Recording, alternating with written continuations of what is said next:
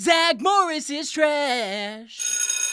It's best friend week in speech class. Sure, Slater's best friend has always been there for him, so not Zack. He's talking about his chameleon Artie. Hope nothing bad happens to that guy. Zack's disgusted by Slater's gentle bond developed over many years. Slater wants to share Artie's love. Zack says no thanks and makes an unwanted lecherous move on Kelly. Slater's been best buds with Artie since they found each other when his dad was stationed overseas. Zack tells Slater to go bang his foreign reptile. Slater trusts Screech to watch Artie while he's gone this weekend. He knows Screech has many pets he cares for. Zack can't imagine caring for anyone but himself. Kelly, angel among us, needs help with her speech, but Jesse's busy with a protest. Zack sees a window to offer slimy assistance. 'Cause I'm a generous, caring individual. Who's hornier than a rhinoceros brass band. Zack practice fondles a Kelly cutout before the real Kelly arrives like a fucking serial killer. Screech needs Zack's help watching Artie. All his other pets want to eat him. Zack says yeah, whatever, and gets Screech out of there to pressure Kelly into a Thursday tugdown. Kelly's delighted to see Artie, but Zack says just throw him over there. Then, instead of helping with her speech, surprise, he makes aggressive sexual advances that are thankfully thwarted by Jessie. Her protest was called off. She can help Kelly now, first by helping her leave. Zack says Artie's sure been sleeping a lot. He doesn't look like he's sleeping. Zack, with the emotional IQ of a Snickers bar, doesn't get it. Screech explains. Artie's dead. Zack says no way. Maybe Artie's just bored because school sucks. The gang has an emotional reaction to this sad news. Zack does not. He's a sociopath. They each wonder if they're responsible. Jessie left a drafty window open. Kelly left Artie under a lamp. Worst of all, Screech left Artie with Zack. Zack denies any culpability for the death he supervised. Screech says Artie probably died of old age and incurable blonde complications. But instead of telling Slater what happened, Zack chucks Artie's carcass, then says Artie's napping at his place. He'll grab him at lunch. Screech almost lets the truth slip. Zack strangles him. Zack purchases a replacement Artie to trick Slater. Only the girls, confident Zack would lie, but less confident he'd do anything beyond that. Also got a substitute chameleon. They've been hanging with Zack too long. Slater realizes something's fishy with these dual identical color-changing creatures. Zack continues his cover-up, saying Artie's lost at his house. Yeah, lost to Jesus. Zack wonders if Slater will blame him for the thing he did and is still doing. Slater strolls in, unknowingly calling out to his dead friend. Heart-wrenching. But Zack's unable to come clean until he has to when the gang walks in holding a decaying Artie. Slater tries to play it cool, but he's crushed. Slater's spiraling and acting out in class, getting sent to Belding's office. Belding heard Slater was being a real shithead in class. That doesn't sound like Slater. Sounds like Zack Morris. Zack interrupts to ask if Slater's ready to apologize for making him feel bad about letting his best friend die and then covering it up. Belding has a real talk with Slater about life and death. It's never fair who stays and who goes. If it was, Zack would have been out the door a long time ago. He hugs Slater and the healing begins. But Zack, who basically pulled the trigger on the art man, makes Artie's memorial service all about himself. He delivers some hollow opening remarks. Then, after everyone else speaks from their heart, Zack says it's time to go flush Artie down the toilet. Let's review. Zack Morris mocked Slater's beautiful friendship with Artie. When Screech came to him in a desperate move to keep Artie alive, Zack tossed him aside to lure Kelly into his latest handjob ambush, and couldn't look after Artie close enough to see he died. Then lied to Slater over and over to cover up the death. So when he got the news dropped on him, he couldn't grieve, just self-destruct, leaving Belding to pick up the pieces. Also, Zack could bury Artie where the jocks have diarrhea. And Artie did not die of old age. He got locked in a room with Zack Morris for 2 days and probably fucking killed himself. Zack Morris is trash. Zack Morris is trash.